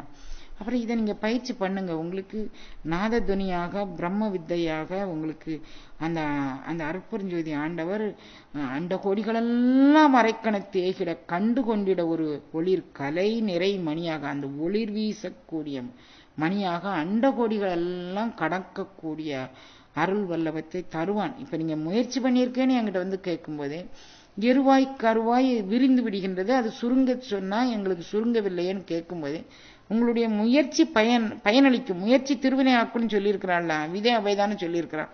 முயற்சி திருவினை ஆக்கும். முயற்சியே இல்லாம இருந்துட்டு எங்களுக்கு இது வராதமா, நாங்களும் நீங்களும் ஒன்னா என்ன, நானும் 10 மாதம் ஒரு தாயார் வயிற்றுல தான் பிறந்திருக்கேன், நீங்க நானும் போதும் அவிச்ச சோறலாம் நானும் சாப்பிட்டுட்டு தான் இருக்கிறேன். எம்பெருமானை நான் நம்புனதுல நான் வந்து இன்னும் ஒருபோதும் நான் தளர்ச்சி அடையவில்லை. என்னுடைய அருள் அனுபவங்கள்லாம் என்னை விட்டு பிரிந்த போதும் இறைவன் ஏதோ ஒரு நாடகம் நடத்துகின்றான் நம்மை கருவியாக கொண்டு அப்படின்னு தான் நினைச்சிருந்த தவிர இறைவன் என்னை வஞ்சித்து விட்டானோ, இறைவன் எனக்கு கருணை பண்ணவில்லை என்றோ நான் ஒருபோதும் நான் நினைக்கல. ஒவ்வொரு செயலும் இறைவனுடைய செயலா நினைக்கிறேன். நீங்களும் அந்த செயல்ல என்ன நடந்தானாலும் அதுக்கு அசராதீங்க. எது வேணா நடக்கலாம், எப்படி வேணா நடக்கலாம், ஆனா அதுக்கு அசங்காம இருந்தீங்கன்னா இது நம்மை பக்குவப்படுத்துவதற்கு இறைவன் செய்தது அப்படின்னு தெரியும். அப்ப 5 கரமும் அங்குசபாசமும் நெஞ்சிற்குடி கொண்ட நீலமேனியும் 4 வாயும் 4 பயமும் 3 கண்ணும் 9 சுவடும் நெஞ்சிற்குடி கொண்ட நீலமேனியும் திரண்ட முப்புரி நூல் திகழொளி மார்பும். முப்புரி நூல் எப்போது வருகின்றது? திரண்ட முப்புரி நூல். இப்போ இறைவனை அந்த முப்புரி நூலை பத்தி சொன்னா இடகலை பிங்கலை அப்ப இடைபிங்கலையின் எழுத்து அறிவிப்பதற்கு அந்த முப்புரி நூல் பயன்படுகின்றது. 3 புரிநூல்கள் இடைகளையும் பிங்களையும் பின்னி பிணைந்து சுழுமுனை வழியாக குழல் வழியாக மேலேறும் ஒரு அருள் அனுபவத்தை சொல்வது இந்த திரண்ட முப்புரி நூல் அப்படிங்கிறது. இப்போ முப்புரி நூலுக்கு திருமந்திரத்தில் ஒரு விளக்கம் சொல்றாரு. நீங்க முப்புரி நூல் போடுறதுக்கு ஆனா தகுதியை தெரிந்து கொண்டு நீங்க முப்புரி நூல் போடுங்க அப்படின்னு சொல்றாரு. நூலும் சிகையும் உணரார் நின்மூடர்கள் அப்படிங்கிறார். நிர்மூடவன் அறிவு கெட்டானவன் சொல்லாம சொல்றார். நூலும் சிகையும் உணரார். நூல் எதுக்கு நீ போட்டிருக்கிற, குடுமி எதுக்கு வச்சிருக்கிற அப்படிங்கிறது உனக்கு தெரியல. இப்ப இதுல இவ சொல்றாரு இலங்கு பொன்முடியும் அப்படின்னு சொல்றாரு. நூலும் சிகையும் உணரார் நின்மூடர்கள். அவங்க அதை பத்தி எதுக்காண்டி இது நமக்கு படைக்கப்பட்டது, ஏன் இதை நாம் அணிந்து கொள்ளிருக்கிறோம் அப்படிங்கிறது அவங்களுக்கு தெரியாது.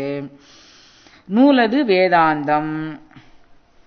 நூல் வேதாந்தம்னா நூல் இடைபிங்கலையின் எழுத்தை தெரிந்து கொண்டோமானால் சுழுமுனை குழல் வழியாக அந்த சுழுமுனை உணர்வு பெறக்கூடியது. அது நம்மளுடைய வேட்கைகளை, காம வேட்கை, கோப வேட்கை, வெகுளி வேட்கை, அனைத்து வேட்கைகளையும் அது நீக்கக்கூடிய அருள் வல்லவம் உள்ளது. அப்போ நூலும் சிகையும் உணர்ந்து கொண்டோமானால் இடைபிங்கலையின் எழுத்தை நாம் அறிந்து கொள்ளலாம். எண்ணும் எழுத்தும் கண் என தகும் அப்படிங்கிறாங்க. இடைபிங்கலையின் எழுத்து அறிவித்து அப்படிங்கிறார். எழுத்து அப்படிங்கிறது உணர்வு நிலையில் நின்று பெறக்கூடியது. அப்ப நுண் உணர்வு உடையவர்கள் இதை புரிந்து கொள்ளவில்லை அப்படிங்கிறதுக்காண்டி நூலும் சிகையும் உணரார் நின்மூடர்கள். நூலது வேதாந்தம். நூலை நீங்க தெரிஞ்சுக்கிட்டீங்கன்னா 3 புரிநூல்களும் இடைகளையாக பிங்களையாக சுழுமனையாக வருகின்றது. அதில் பயிலப்படும் யோகத்தின் மூலமாக வேதாந்தம் கூடிய ஒரு அருள் அனுபவம் கிடைக்கும். அது வேட்கை ஒளிந்த இடத்தில் பெறக்கூடியது. அந்த வேட்கை ஒளிவதற்கான பயிற்சியே நூலும் சிகைக்கும் அடையாள பயிற்சியாக உங்களுக்கு காட்டப்பட்டது அப்படிங்கிறாரு. நுண் சிகை ஞானமா.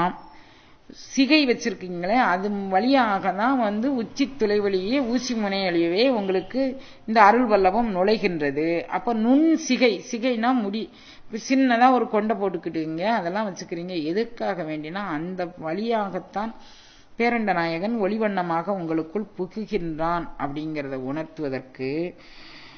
நுண்சிகை ஞானமாம். பாலொன்றும் அந்தணர் பார்ப்பார் பரம் உயிர் ஓரொன்று இரண்டினில் ஓங்காரம் ஓதியே. ஓங்காரத்தின் உள்ளொளியை நாம் ஓதினோமானால் வெறுமன ஓங்காரம் ஓதில்லை, பாலொன்று அதன் மேல் அன்பு கொண்டு, சிவத்தின்பால் பால்னா சிவத்தின்பால் அன்பு கொண்டு அந்த சிகை வழியாக எந்த அருள் அனுபவம் வருகின்றதோ அந்த சிகை வழியாக நுண்சிகை ஞானமாம்.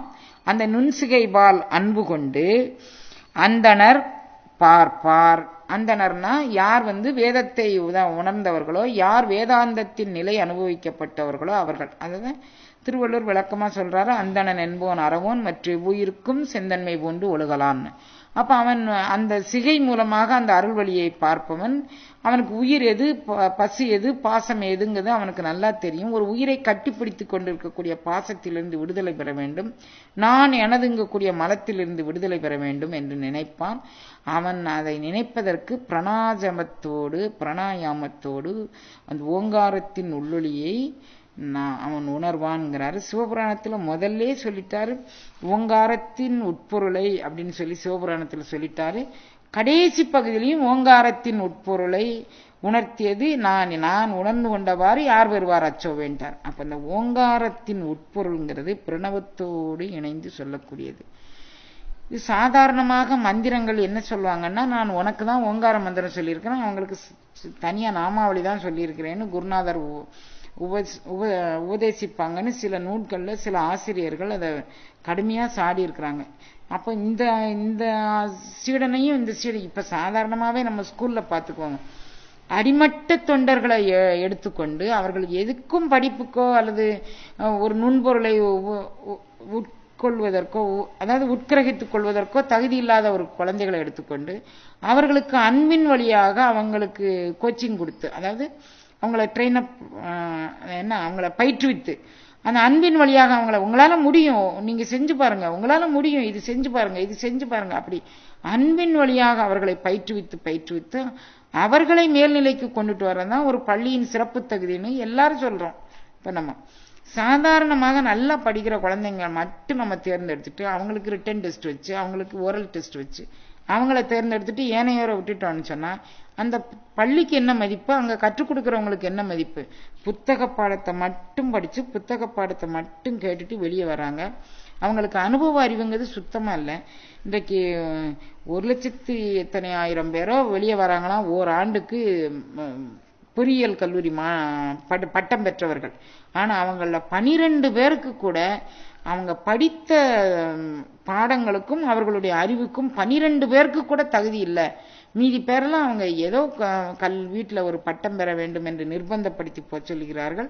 அதற்கு மேல இவங்களும் அந்த கல்வி அறிவில் நாட்டம் இல்லாமல் இந்த இளம் பிராயத்தில் அவங்க மனச்சிதறலுக்கு ஆளாகி அவர்கள் பெற்றோர்களுடைய சங்கடத்தையோ அவர்கள் படிக்க வைக்க சொல்றதனுடைய தன்மையோ அவங்களும் புரிந்து கொள்ள மாட்டேங்கிறார்கள்னு பத்திரிகையில அன்றன்றைக்கு நம்ம செய்தி பார்க்கிறோம். எல்லா கல்வியாளர்களும் அதை எழுதுறாங்க. அந்த குழந்தைங்களை நீங்க இந்த படிப்பு தான் படிக்கணும்னு சொல்லி படிக்க வச்சான். அந்த படிப்பு படிக்கிறதுக்கு அவனுக்கு தகுதி இல்லை, அவனுக்கு அதுக்கு லாயக்கு இல்லைன்னா நீங்க ஏன் அதுல போய் சேர்க்கிறீங்க? எது அவனுக்கு தகுதியோ அந்த கல்வியில கொண்டு சேருங்கன்னு சொல்றாங்க. ஆனா எல்லாரும் என்ன நினைக்கிறோன்னா என் பிள்ளைங்க இதெல்லாம் ஆகணும்னு நினைச்சு அதுல கொண்டு சேர்க்கிறோம். அதனால உங்களுக்கு என்ன பிரயோஜனம்? அந்த சாதாரணமா வேதாந்த பாடத்துல எங்களுக்கு நான் படிக்கும்போது ஒரு பாடம் சொல்லி தருவாங்க. மாமனார் எப்ப பார்த்தானாலும் சொல்லுவாராம், எனக்கு என்ன, நான் எப்போ போனானாலும் எனக்கு ஒரு வேலையாள் மாதிரி நாங்கள் இருக்கணும், நான் பணக்கார வீட்டு வேலையாளன் அப்படியே சொல்லிட்டு இருப்பாராம் மாமனார். பணக்கார வீட்டு வேலையாளன்னா நான் எதிலுமே நாட்டம் இல்லை, எனக்கு நான் பிறவி எடுத்ததனுடைய பலன் பேரண்ட நாயகனை மட்டும்தான் தெரிஞ்சுக்கணும், உலகியல் விவகாரங்கள் எனக்கு இல்லை. அது எதை மாதிரின்னா பணக்கார வீட்டு வேலைக்காரிக்கு அந்த வீட்டில் எங்க அலமார் சாவி இருக்கு, எங்க பொருள் இருக்கு, எங்க பொன் இருக்கு எல்லாம் அவளுக்கு தெரியும். குழந்தைங்களும் அந்த வேலையாள்கிட்ட தான் வளரும். ஆனா அந்த வேலையாளை நினைச்சு அந்த குழந்தைக்கு ஏதாவது ஒண்ணு செய்யவோ அல்லது அந்த பொன் பொருட்களை தானே அந்த வீட்டுல இருந்து சாப்பிட வேணா செய்துக்கலாம். இந்த பொருளுக்கு நான் சொந்தக்காரினோ, இந்த காருக்கு நான் சொந்தக்காரினோ, இந்த நகைக்கு நான் சொந்தக்காரினோ அந்த வேலையாள் சொல்ல முடியாது. அப்ப எதுக்கும் சொந்தக்காரின்னு சொல்லிக்க முடியாத ஒரு வேலையாளு ஒரு பணக்கார வீட்டு வேலையாள் மாதிரி நம்ம மனதை ஆக்கிக்கொள்ள வேண்டும். அப்படி ஆக்கிக்கிட்டோம்னா இந்த பொண்ணுக்கு சொந்தம் இந்த பொருளுக்கு சொந்தம்னு இல்லை, நம்ம வேலையை நம்ம பார்த்துட்டு நம்ம தூங்கிட்டு நம்ம இருக்கலாம்னு ராமகிருஷ்ண பரமஹம்சர் நீங்க உங்க வீடையே ஒரு பணக்கார வீட்டு வேலையாள் மாதிரி நீங்க உங்க வீட்டுக்குள்ளேயே நீங்க வாழ்க்கை வசதிகளை நடத்தினா உங்களுக்கு வேலைக்காரிக்கு என்ன உரிமை இருக்குன்னு நல்லா தெரியும். நம்ம இந்த விஷயத்துக்கு மேல இதுக்கு மேல நம்ம தலையிடக்கூடாது, இந்த விஷயத்துக்கு மேல அதுக்குள்ள நம்ம நுழையக்கூடாது அப்படின்னு அவங்களுக்கு தெரியும். அது மாதிரி நீங்க உங்களுக்கு மக வந்துட்டா அவங்களுக்கு வயசாயிட்டா அவங்களுக்கு கல்யாணம் ஆயிட்டாங்கன்னா நம்ம ஒதுங்கிக்கணும், இதுக்கு மேல நம்ம தலையிட்டா தப்பு அப்படிங்கிற மாதிரி. அப்படி இருக்கு, அப்படிதான் நான் இருக்கேன், அப்படிதான் இருக்கேன்னு சொல்லிட்டே இருந்தாராம் ஒரு மாமனார். அப்புறம் அந்த அம்மா போய் கத்திரிக்காய் வாங்கிட்டு வாங்க அப்படின்னு சொன்னார். பிஞ்சு கத்திரிக்காய் பார்த்து வாங்கிட்டு வந்தாராம். அதுல 4 கத்திரிக்காய் தொக்கு வச்சு தனக்கு தந்துருவாங்க, 4 கத்திரிக்காய் மூட்டுக்காய் போட்டு நமக்கு தந்துருவாங்க கத்திரிக்காய் குழம்பு அப்படின்னு பிஞ்சு கத்திரிக்காய் பார்த்து தந்தார். அப்படியே மருமக அதுல கொஞ்சம் குழம்பு வச்சு கொஞ்சம் ரசம் வச்சு அப்படியே சாப்பாடு கொடுத்தாங்க. மாமனார் கேட்டாராம், கத்திரிக்காய் இல்லையாம்மான்னு கேட்டாராம். பணக்கார வீட்டு வேலைக்காரங்களுக்கு கத்திரிக்காய் பத்தி கேட்கறதுக்கு எந்த விதமான அருகதையும் கிடையாதே நானா மருமகன். ஓ அப்ப நம்ம மனம்தான் பணக்கார வீட்டு வேலையாள்னு இருக்கு, நாக்கும் பணக்கார வீட்டு வேலையாள்னு ருசி அடக்கல, உணர்வுகள் பணக்கார வீட்டு வேலையாளன்னு எந்த உணர்ச்சிகளும் அடக்கல, நம்ம நாக்கு பண்படலை, நம்ம உடல் பண்படலை, உயிர் பண்படலை, நம்ம பேச்சுக்கு தான் பணக்கார வீட்டு வேலைக்காரன்னு சொல்லிக்கிட்டு இருக்கோன்னு அந்த மாமனார் மண்டையில ஒரு கொட்டு வச்ச மாதிரி இருந்ததுன்னு சொல்லுவாரு ராமகிருஷ்ண பரமஹம்சர். அது மாதிரி நம்ம பேச்சுக்கு எல்லா வார்த்தைகளும் நமக்கு சொல்லாடலா தெரிஞ்சுக்கிடுச்சு, பொருளாடலா தெரிஞ்சுக்கிடுச்சு, அதை நம்ம பயன்படுத்திக்கிறோமே தவிர அனுபவப்படுத்தணும் அப்படிங்கிறது நமக்கு தெரியல. அப்ப திரண்ட முப்பரி நூல் எப்படி இருக்க வேண்டும், இடகலை பிங்கலை மூலமாக பெறக்கூடிய யோக அனுபவமாக இருக்க வேண்டும். அது எங்கே பெறக்கூடிய அனுபவம் அப்படின்னா திகழ் ஒளி மார்பில்.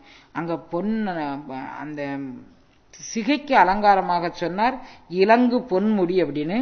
இப்போது திகழ் ஒளி மார்பு, இந்த அருள் அனுபவத்தை பெற்றுக்கொண்டோமானால் ஒளி உடல்ல திகழும் அப்படின்னு சொல்லாரு. புலிவினால் பொதிந்திடு புறம்பையில் பொய்தனை ஒளிவித்திடும் எழில்கள் ஜோதி எம் ஈசன் எம்பிரான் என் அப்பன் என்ன என்று அதாவது எழில்கள் ஜோதி எம் ஈசன், இங்கிருந்து எழில்கொண்டாக மூலத்திலிருந்து எழக்கூடியவன் அநாகதத்தை தாண்டி ஒளிவண்ணமாக அவன் செய்கின்றான், அவன் நெஞ்சில் குடிகொண்ட நீலமேனியாக இருக்கின்றான். எழில்கள் ஜோதி என் அப்பன் என்று தொழுத கையினராகி தூமலர் கண்கள். இந்த கண் புனிதமானதாக மும்மத சுவடு வடிதுன்னு சொன்னார்ல, அதை மணிவாசக பெருந்தகை எப்படி சொல்றார் பாருங்க. தொழுத கையினராகி தூமலர் கண்களில் நீர் மல்கு தொண்டர்க்கு வலிவிலா மலர் சேவடி கண் என் சென்னி மன்னி திகழும். அப்போ வலுவில்லாத சேவடியாக அருள் அனுபவம் அது தோணும்.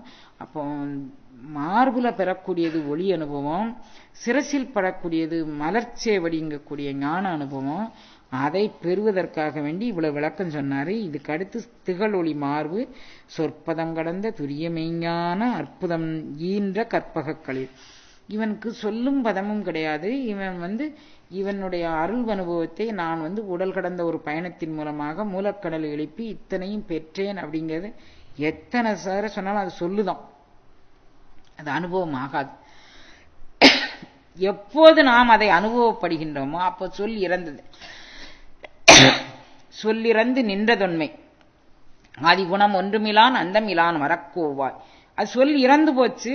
அவன் ஆதி குணம் இல்லாதவன், அந்தம் இல்லாதவன்.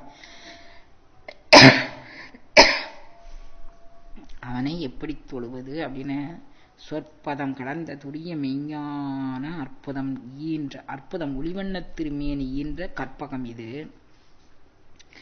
அந்த கற்பக களிறு நமக்கு என்ன அருள் வல்லபத்தை செய்கின்றது அப்படின்னு சொன்னா, முப்பழ நுகரு மூசிக வாகனம். பழம் எதற்காக வேண்டி பயன்படுகின்றது பாருங்க. பழம் சாதாரணமா ஒரு மரம் இருக்கு, மரத்துக்கு அடுத்து அதுல மரம் வச்சு உண்டு பண்ணுதோம். மரத்துல சின்ன சின்ன இலைகளா வருது, அந்த இலைகள்ல இருந்து மேலும் சின்ன சின்ன இலைகளா வருது. அவைகள் மேலும் மேலும் மேலும் பெருகிக்கிட்டு என்னவா வருது, லேசா அரும்பா வருது. அந்த அரும்பு கொஞ்சம் கொஞ்சமா வளர்ச்சி அடைஞ்சு மொக்காகுது. அந்த மொக்கு கொஞ்சம் கொஞ்சமா சாயங்காலம் வரைக்கும் ஆகி விரியுது. அதுக்கப்புறம் அது கொஞ்சம் கொஞ்சமா ஆகி கொஞ்சம் பிஞ்சு விடுது. அப்புறம் அது காயாகுது, அப்புறம் பழமாகுது. அப்போ ஒரு செடி வளர்த்தோம்னா இவ்வளவு வளர்ச்சி அதுல இருக்கு. நாமும் யோக சிந்தனைங்கக்கூடிய ஒரு சிந்தனையை வளர்த்தோம்னா கொம்பில் அரும்பாய் குவிமலராய் வம்பு பழுத்து என் சிந்தை மாண்டு விழாமுன்னம். அப்ப வம்பு பழுக்க கூடாது, முழு பழமாக அது பழுக்க வேண்டும். அது முப்பழம் நுகரு மூசிக வாகனா. இப்பொழுது என்னை ஆட்கொள்ள வேண்டி நீ இப்போது எனக்கு உடலுக்கும் உயிருக்கும் பக்குவம் தந்து என்னை ஆட்கொள்வதற்கு நீ வர வேண்டும். இப்பொழுது என்னை ஆட்கொள்ள வேண்டி எப்படி வர வேண்டும், தாயா எனக்கு தான் எழுந்து அருளே. தாய் எப்படி மலக்குற்றங்கள் நீங்கி என்னை ஏற்றுக்கொள்வாள். இப்பொழுது என்னை ஆட்கொள்ள வேண்டி இந்த இப்பிறவியில் என்னை ஆட்கொள்வதற்காக வேண்டி நீ எப்பாறு வர. சாதாரணமா இந்த வாசகத்துக்கு உலகத்துல எப்படி எழுதியிருப்பாங்க பொருள்னா, இப்பொழுது என்னை ஆட்கொள்ள வேண்டி தாய் மாதிரி எனக்கு நீ என்னை ஏற்றுக்கொள்ள வேண்டும் அப்படின்னு எழுதியிருப்பாங்க. இதுல இவர் என்ன சொல்றாரு அப்படின்னு சொன்னா, இப்பொழுது என்னை ஆட்கொள்ள வேண்டி தாயா எனக்கு தான் எழுந்து அருளி மாயப்பிறவி மயக்கமறுத்து. எனக்குள் ஒரு அருள் வேதித்தல் நடந்தது. நான் கருவுற்ற நாளையம் முதலாக நின் பாதமே சிந்தித்தேன். என்னுடைய கருத்திருத்தி ஊன்புக்கு கருணையினால் ஆண்டு கொண்ட திருத்துருத்தியாக இத்துருத்தியாக்கினாய். அது தித்திக்கும் சிவபதமாக முப்பழம் நுகரு மூசிகவா. அது தித்திக்கும் சிவபதமாக எனக்கு முழுமை பண்பை தந்தது. அதற்கு பிறகு முப்பழம் நுகர் மூசிகவாகன. இப்பொழுது என்னை ஆட்கொள்ள வேண்டி தாயா எனக்கு. இது எவ்வாறு பரிணாம வளர்ச்சி அடைஞ்சது அப்படின்னு சொன்னா, நான் ஒவ்வொரு பிறவியாக பிறந்து அப்புறம் மனித பிறவி எடுத்தேன். மனித பிறவியில தாயினுடைய வயிற்றுல முழு வளர்ச்சிக்காக வேண்டி காத்திருந்தேன். தக்க தசமதி தாயோடு தான்படு துக்க சாகரம் தொல்லையில் பிழைத்து வந்தேன். அதுக்கப்புறம் ஆண்டுகள் தோறும் அடைந்த காலை வளர்ச்சி வளர்ந்து கொண்டே வந்தது. அப்புறம் ஈர்க்கு இடைபோகா இளமலை மாதர் பருவச் சூழலில் அதிலிருந்து நான் விடுதலை பெற்றேன். ஈர்க்கு இடைபோகா இளமலை மாதர்தம் கூர்த்த நயனக் கொள்ளை பிழைத்தேன். அதுக்கப்புறம் என்ன பண்ணேன், காலை மலமுடு கடும் பகல் பசினிசி இதெல்லாம் பிழைச்சு வந்தேன். யாத்திரை பிழைத்தேன். யாத்திரைங்கிறதுல இதுல மிக பவித்திரமான கருத்து வச்சிருக்கிறாரு. யாத்திரை இந்த நடைக்கூடம் மாதிரி அல்லாமல் யாத்திரை என்பது என்னுடைய பூரணம், அதாவது உச்சுவாசம் வெளிச்சுவாசம் கும்பித்தல் ஆகக்கூடிய 3 விதத்திலும் இல்லாமல், பூரகம் ரேசகம் கும்பகம் என்று இல்லாமல், நான் பூரிக்கின்றேனா அல்லது கும்பிக்கின்றேனா அல்லது ரேசிக்கின்றேனா எதை பத்தியும் அறியாமல் தாயா எனக்கு தாய். என்னுடைய உடல்ல அவ்வளவு அசுத்தங்கள் இருக்கு. பொதிந்திடும் இந்த கூரை இதுக்குள்ள எழில்கள் ஜோதியாக அவன் எழுந்தருனான். இந்த பாடல்ல அவ்வளவு பவித்திரமான உணர்வு வச்சிருக்கிறார் பாருங்க. எழில்கள் ஜோதி எம் அப்பன் அப்படிங்கிறாரு, இவர் அம்மைங்கிறாரு. பொலிவினால் புதைந்திடு குரம்பையில் பொய்தனை ஒளிவித்திடும் எழில்கள் ஜோதி என் அப்பன். அப்ப பொலிவினால் புதைந்திடு புழு இருக்கு, அழுக்கு இருக்கு. அப்ப புழு அழுக்கு மூடும் இந்த குரம்பைக்குள்ள தாயாயன், தாய் வெளியில போய் இருக்கக்கூடிய மலங்களை நீக்குகின்றாள். உலகத்துல சொல்லும்போது தாய் மாதிரி என்னை இறைவன் ஏன்று கொண்டான்னு சொல்லுவாங்க. ஆனா அப்படி இல்லை. புழுவினால் பொதிந்திடு இக்குரம்பையில் புகுந்து எழில்கொள் ஜோதியாக அவன் வளர்ந்து, அந்த வளர்ச்சி எப்படி இருந்தது, இந்த ஒவ்வொரு அந்த முதுகுத்தண்டில் இருக்கக்கூடிய அந்த வீணாதண்டில் இருக்கக்கூடிய அடைப்புக்களை மிக மெதுவாக அந்த கொல்லன் ஊதி துருத்தியில் ஊதி ஊதி ஊதி அந்த சுத்திகரம் பண்ணுவது மாதிரி என்னுடைய மூச்சுக்காற்றில் நின்று என்னை ஊதி ஊதி ஊதி ஊதி என்னை சுத்திகரம் பண்ணி ஒரு உயரிய படித்தரத்திற்கு என்னை ஆளாக்கினான். அப்போ புழுவினால் பொதிந்திடு இக்குரம்பையில் புகுந்து எழில்கள் ஜோதியாக அவன் ஆக்கிவிட்டான். அதை சொல்றாரு இங்கு. இப்பொழுது என்னை ஆட்கொள்ள வேண்டி தாயாய் எனக்கு தார். எனக்குள்ளேயே குண்டலினி தாயாக, இந்த குண்டலினி தாய் மூலத்தில் தோன்றுகின்றாள். உன்மனாதேவி சிவத்தோடு என்னை இணைத்து வைக்க காத்திருக்கின்றாள். அப்ப கீழ்நிலை தத்துவங்களை மாற்றி பிடிப்பதற்கான வழியை விசித்தி சக்கரத்தில் அவள் செய்து எழில்கள் ஜோதியாக அதை வளரச் செய்து அந்த உன்மனாதேவியினுடைய வளர்ச்சி வரைக்கும் என்னை கொண்டு செல்வதற்கு இப்பொழுது என்னை ஆட்கொள்ள வேண்டி தாயாய் எனக்கு தான் எழுந்தருள். இந்த உடலுக்குள்ளேயே எழுந்தருளே. இந்த எழுந்தருளுதல் என்ன செய்து அப்படின்னா மாயா பிறப்பின் மயக்க மறுத்து. இப்போ நான் என் மனசுக்குள்ள இவ்வளவும் இறைவனுடைய கருணை என்னை இந்த மாதிரி பிறவியை பிறக்க வச்சா, இப்படி வளர்த்தான், அப்படி எல்லாம் நினச்சிக்கிட்டு இருக்கேன்.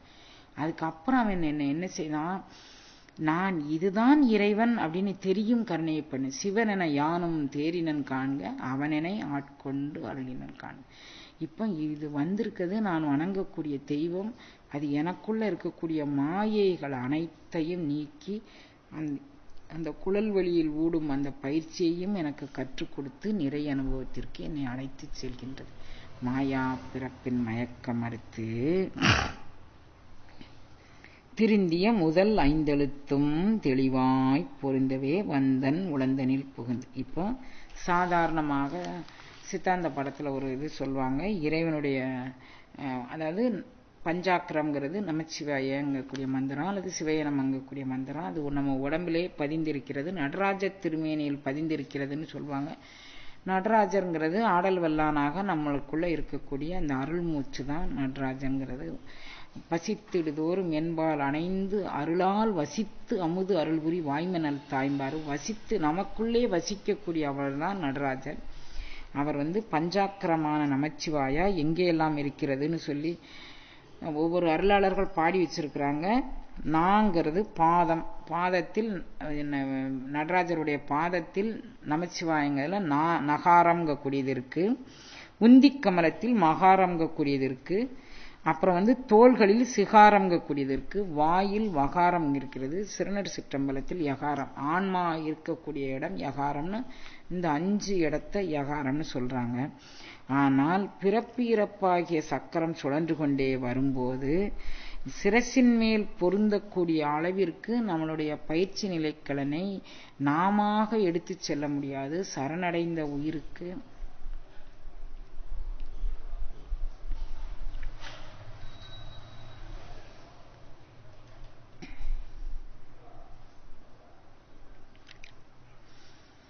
இந்த அருள் நிலைகளையும் இந்த அருள் ஓட்டங்களையும் பெறக்கூடிய அந்த உயிருக்கு ஒவ்வொரு சக்கரங்களிலும் அது உணரக்கூடிய வகையிலோ அல்லது உணர முடியாத வகையிலோ அது ஒளிவண்ண திருமேனியாக பயணித்து செல்வதை நீங்க இதை ஒரு சொல்லாக பாவித்து நடராஜர் திருமேனியில் இந்த பஞ்சாக்கிர மந்திரம் இப்படி இருக்குன்னு சொல்றாங்க.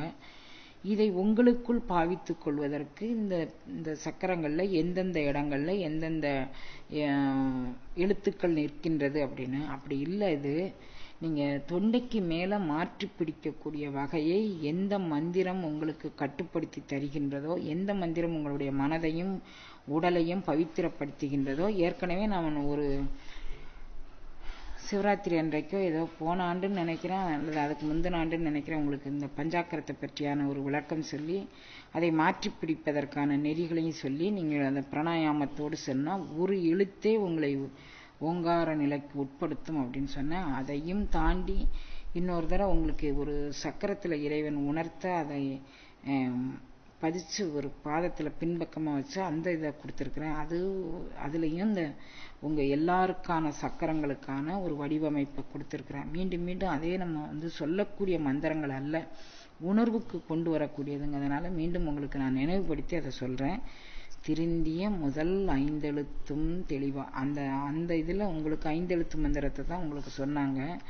முதல் திருந்திய 5 எழுத்து, முதல்ல திருந்திய 5 எழுத்து, முதல் 5 எழுத்து. அப்போ வாழ்க்கை பிறந்துக்கிட்டே இருக்கிறோம், செத்துக்கிட்டே இருக்கிறோம். போற்றி என் வாழ் முதல் ஆகிய பொருளே, புலர்ந்தது பூங்கலர்க்கு இணை துணை மலர் கொண்டு ஏற்றினின் திருமுகத்து. அப்போ இணை துணை மலர் கொண்டு, இந்த மலர்களை கொண்டு நான் எந்த அக்கரத்தை பிடிக்க வேண்டுமோ அந்த ஓங்கார துணியை நான் உள்வாங்கிக் கொண்டு அந்த சிவப்பிரகாச துணியை நான் உள்வாங்கிக் கொண்டு பயில வேண்டும். அது திருந்திய முதல் 5 எழுத்து. இதை உபச்சாரமாக சொல்வாங்க. பாதத்தில் நகாரம் இருக்கின்றது, உந்தி கமலத்தில் மகாரம் இருக்கின்றதுன்னு, தோள்களில் சிகாரம் இருக்கின்றது, இதெல்லாம் சொல்லுவாங்க. ஆனால் ஒவ்வொருவருக்கும் இவ்வாறான மந்திரம்தான் மந்திரம்னு இல்லை. ஆனால் உபதேசிக்கக்கூடிய மந்திரத்தை நாமாவளியாக சொல்வாரும் உண்டு, ஓங்காரத்தை இணைத்து சொல்வாரும் உண்டு. அது பிரணவத்தோடு இணைக்காமல் சொல்லப்பட்டால் அது ஒரு சொல்லே தவிர அது மந்திரம் அல்ல. அது நமக்கு எந்த விதமான, ஒரு சிலருக்கு ஏதோ ஆடி பாடி பயின்று ஏதோ ஒரு நிலையில் சில சக்கரங்களை அசைப்பதற்கான சூழ்நிலையை ஏற்படுத்தியிருக்கலாம். ஆனால் 99.9999999% இது சாத்தியக்கூறுகள் அல்ல. இறைவனுடைய கருணையால் நடக்கக்கூடியது, குருநாதனுடைய அருளால் நடக்கக்கூடியது, சீடனுடைய முயற்சியால் நடக்கக்கூடியது. இதுக்கு ஒரு உதாரணமான ஒரு இது சொல்லுவாங்க. சூரியகாந்த கல் அப்படின்னு ஒன்று உண்டு, குவி லென்ஸ் அப்படின்னு அதுக்கு பேர். சூரியன் உதயமாகி அதிகமான வெளிச்சம் படரும் நேரத்தில் சூரியகாந்த கல்லை பயன்படுத்தி, குவிலென்ஸை பயன்படுத்தி, அதற்கு கீழ் ஒரு பஞ்சோ ஒரு தாளோ ஏதோ பற்ற வைக்கக்கூடிய ஒரு பொருளை கீழே வைத்து கொண்டு அதில் மேல் குவிக்கப்பட்டால் அந்த குவிக்கப்பட்ட வெப்பத்தினுடைய அளவு நெருப்பாக பரிணமித்து அந்த பஞ்சு எரியும், அந்த பேப்பர் எரியும். நீங்கள் பள்ளிகளில் உங்களுக்கு எல்லாம் பாடமாக எடுத்திருப்பாங்கன்னு நான் நினைக்கிறேன். இதே சூரியகாந்த கல், பஞ்சு, சூரியன் 3 இருந்து, சூரியன் ஐப்பசி கார்த்திகை மாதம் அடைமழை நேரத்தில் சூரியகாந்த கல்லையும் வைத்துக்கொண்டு வெளிச்சமாக தான் இருக்குது அப்படின்னு நினச்சிக்கிட்டு கீழே பஞ்சையும் வச்சிங்கன்னா, கீழே ஐப்பசி கார்த்திகை அடைமழையில் பஞ்சு நனைஞ்சிருக்கும், சூரியகாந்த கல் உங்கள் கையில் இருக்கும். சூரியன் உதயமே ஆயிருக்க மாட்டான், அல்லது இருட்டாக இருக்கும். இது பற்ற வைக்க முடியுமா? முடியாது. அப்போ இவைகள் 3ம் பற்ற வைப்பதற்கு, எரித்து கொள்வதற்கு, மனமாசுகளையும் மலமாசுகளையும் எரிப்பதற்கு ஒரு காரண காரியம் வேண்டும்னா நாம் அதற்கு தயாராக இருக்க வேண்டும். எந்த சூடு நம்ம மேலே பட்டானாலும், அது பொசிக்கு தள்ளினானாலும் அது இறைவனுடைய கருணை என்று. இப்போ மணிவாசக பெருந்தகையே எவ்வளவு பெரிய ஆள், ஒரு களவு குற்றம் சாட்டி ஒரு இதில் சிறையில் போட்டார்னா அவர் மனசு எவ்வளோ துடிச்சிருக்கும். ஆனால் அவர் சொல்கிறாரு, பாரோடு விண்ணாய் பறந்த என் பரனை பற்று நான் மற்றிலேன் கண்டார்.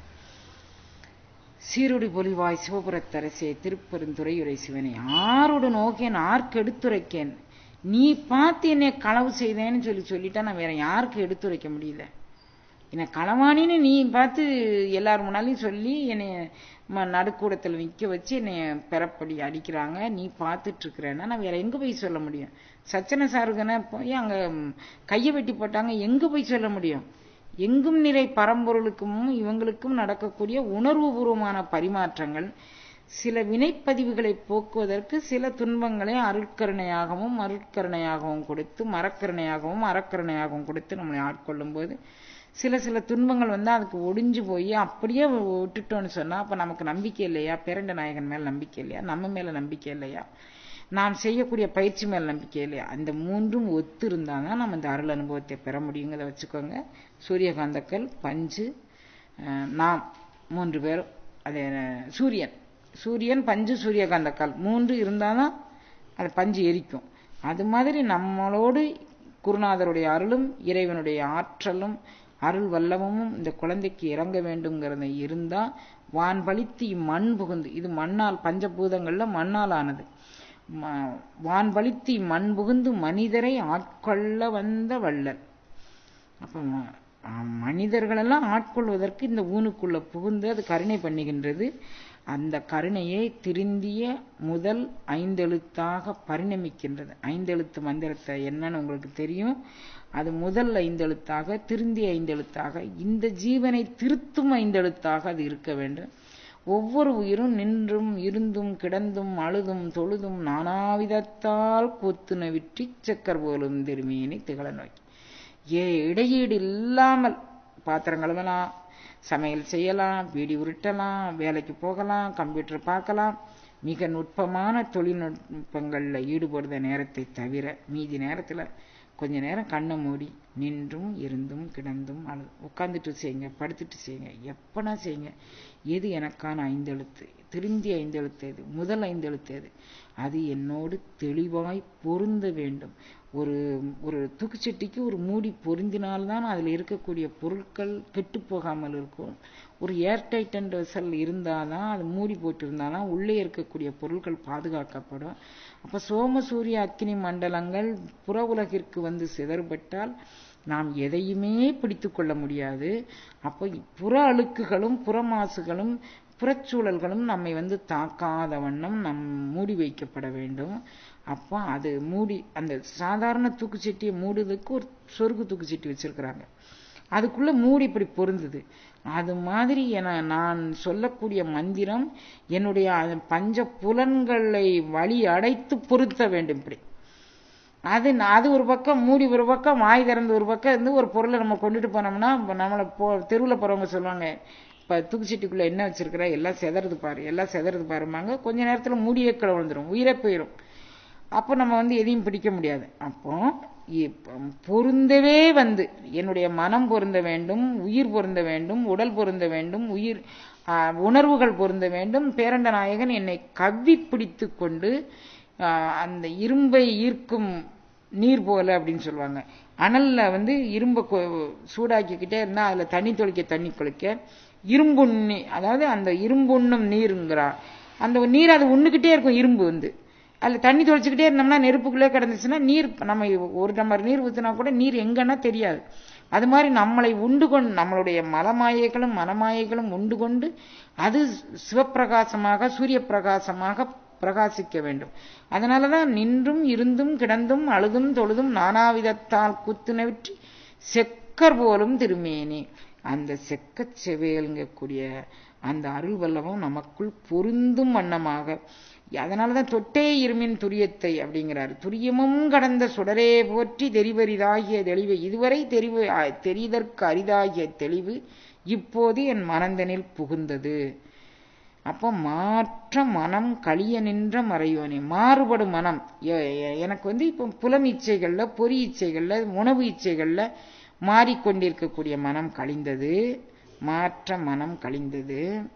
அந்த மனம் கழிந்த பிறகு மாறில்லாத ஒன்று எனக்குள் வந்து புகுந்தது. அதான் சொல்றாரு, திருந்திய முதல் 5 எழுத்தும் தெளிவாய் பொருந்தவே வந்து என் உளந்தனில் புகுந்து. அப்ப இறைவனுடைய இருப்பிடம் எங்கன்னு எல்லா அருளாளர்கள் நமக்கு உலகத்துக்குள்ள புகுந்து இருக்கக்கூடியதான் இறைவனுடைய இருப்பிடம். நம்ம அங்க போனோம் இங்க போனோம் போகணும், உண்மை நெறியை தெரிந்து கொண்டு போக வேண்டும். அவர்கள் மணி அடிக்கும் போது நம்ம மனசு என்ன நினைக்க வேண்டும், ஓங்காரத்து உட்பொருளை ஐயன் எனக் கருளியவார் ஆறுபருவார் அச்சோவே, உய்யே என் உள்ளத்துள் ஓங்காரமாய் நின்ற வெய்யாய். வெய்யாய்னா சூரியனுடைய கோடி சூரிய பிரகாசமான உய்யே என் உள்ளத்துள் ஓங்காரமாய் நின்ற வெய்யாய் தனியாய் இயமானனாம் விமலா. அப்போ இந்த முதல் 5 எழுத்து பொருந்தும் இடம் எங்கேன்னு தெரிந்து பொருந்த வேண்டும். அதை நம்ம வந்து உணர்வில் உணர்ந்து கொள்ள வேண்டும் அப்படின்னு சொல்றாரு. இதெல்லாம் சிவாய நம எண்ணில் செம்பு பொன்னாகும் அப்படிங்கிறாரு திருமூலர் திருமந்திரத்துல. நானேயோ தவம் செய்தேன் சிவாய நம என பெற்றேன் அப்படிங்கிறாரு. மணிவாசக பெருந்தகை பெற்ற யோகம் இறைவனால் பெறப்பட்டது. பயிற்சியும் முயற்சியும் உடைய ஆன்மாக்களுக்கான விதிமுறைகளை திருமூலர் திருமந்திரத்துல தான் சொல்றாரு. இவர் வந்து நான் எனக்கு எந்த பயிற்சியும் முயற்சியும் செய்யலை, நானேயோ தவம் செய்தேன், நான் தவமே செய்யலை, ஆனால் நான் கிடைத்த அனுபவத்தில் இப்போ மொட்டை மாடிக்கு என்னை யாரோ வந்து லிஃப்ட் வச்சு தூக்கிட்டு போன மாதிரி தூக்கிட்டு போயிட்டாங்க. லிஃப்ட்டுக்குள்ளே ஏறணும்னோ லிஃப்ட் பட்டனை தட்டணும்னோ எனக்கு தெரியாது. ஆனால் நான் இங்கே இருந்தேன், கொஞ்ச நேரம் கழிச்சு போனேன். நான் மேல் மாடியில் எதுதான் உயரமான மாடியோ அதற்கு மேலே ஒரு மாடி இல்லையோ ஒரு மேல்தளம் இல்லையோ அந்த ஒளிவண்ணத்துக்குள்ளே போய் நான் நின்றுட்டேன். ஒளிவண்ணத்து பக்கத்தில் நிற்கும் போது நான் எல்லாம் திரும்பி பார்க்குறேன். எனக்கு என்ன நடந்தது ஏது நடந்ததுன்னு தெரியலை. அப்போ நான் இரவு பகல் ஆவது அறியேன்னு அப்படி இருந்தேன். அப்புறம் வந்து நினச்சி பார்க்கும்போது இந்த உலகத்தவர்களுக்கு சொல்ல வேண்டும்னு எனக்கு தோணுச்சு. அப்படி சொல்லும்போது நானேயோ தவம் செய்தேன், சிவாய நம என பெற்றேன். சரணாகதி பண்ணுங்க, விற்றுக்கொள், அழகு வை, ஒத்து வைன்னு சரணாகதி பண்ணுங்கள். இப்படி ஒரு பயிற்சி இருக்கா? அது எதுவுமே தேவையில்லை. நீங்க சரணடைந்தீர்கள்னா, அழுதீர்களானால், இறைவனுக்காக வேண்டி அழுதீர்களானால் உங்களுக்கு இது கிடைக்கும். அதை நமக்கு சொல்றதுக்காக வேண்டி நானேயோ தவம் செய்தேன், சிவாய நம்ம என பெற்றேன். நான் தவம் செய்து பெறல, நான் அழுதேன் பெற்றேன். எனக்கு தெரிஞ்சிச்சு அழுதால் உன்னை பெறலாமேன்னு தெரிஞ்சிச்சு. நான் அழுதம் பெற்றேன். ரொம்ப சுலபமா சொல்லிட்டாரு. கட்டறுத்து என்னை கண்ணார நீரிட்ட அன்பரோடு பட்டிமன்றவும் ஏற்றினை 8 2 தெரியாத என்னை. 8 தெரியாது, எனக்கு 2 தெரியாதுப்பா. இடகலை தெரியாது, பிங்கலை தெரியாது, உயிரினுடைய தன்மை என்ன தெரியாது, உலகத்தினுடைய தன்மை என்ன தெரியாது. ஆனா என்னை கட்டறுத்துட்டேன். அப்போ சரணடைந்தால், அழுதால், உருகினால், பிறர் குற்றம் காணாமல் இருந்தால் நமக்கு கிடைக்கும். அது திருந்திய முதல் 5 எழுத்தும் தெளிவாய்ப் பொருந்தே வந்தன் உளந்தனில் புகுந்து குருவடிவாகி குவலயம் தன்னில் திருவடி வைத்து திறம் இது பொருள் என. பொருள் எது, திறம் இது அப்படின்னு இறைவன் வந்து எனக்கு திருவடி அனுபவம் எங்கே கிடைக்க வேண்டும் என்று பதித்தான். அந்த திருவடி அனுபவம் எனக்குள்ள என்ன செஞ்சது? உரைமாண்ட உள்ளொளி உத்தமன் வந்து என் உளம்புகழுமே இறைமாண்ட இந்திரிய பறவை இருந்து ஓடியது. நான் இந்திரியங்களுடைய சேட்டைகளிலிருந்து விடுதலையாக வேண்டும் என்று நான் நினைக்காமலே அவன் உள்புகுந்தான். இது நடந்து போச்சு. திருந்திய முதல் 5 எழுத்தும் தெளிவாய்ப் பொருந்தவே வந்தன் உளந்தனில் புகுந்து குருவடிவாகி குவலையன் தன்னில் திருவடி வைத்து திறம் இது பொருளென. அப்போ இந்த திருவடி அனுபவம் பெற்றால் எது திறமோ எது அறிய வேண்டிய நெறியோ அது நமக்கு தெரியும். பொருள் போற்றி என் வாழ் முதலாகிய பொருள், வேற பொருள் எல்லாம் பொருள் அல்லங்கிறது தெரியும். பொருள் அல்லவற்றை பொருள் என்று எண்ணக்கூடாதுங்கிறது தெரியும். அதனால சொல்லாரு, இணையார் திருவடியின் தலைமையில் வைத்தலுமே துணையான சுற்றங்கள் அத்தனையும் துறந்து ஒளிந்தேன். அப்போ அத்தனையும் நமக்குள்ள ஒரு அருள் அனுபவமாக கிடைக்க வேண்டும்.